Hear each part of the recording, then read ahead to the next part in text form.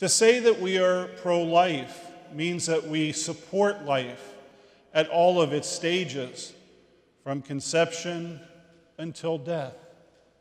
We recognize that God is the author of life, and it is only God that has the power to give life and the power to take it away.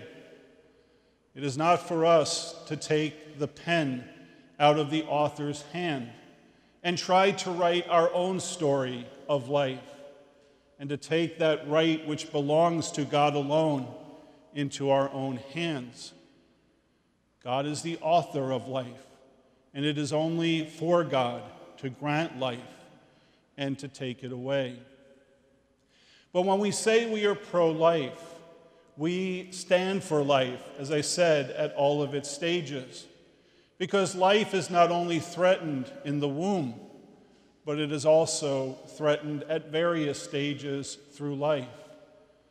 However, we acknowledge and recognize that life in the womb is at its most innocent and vulnerable stage.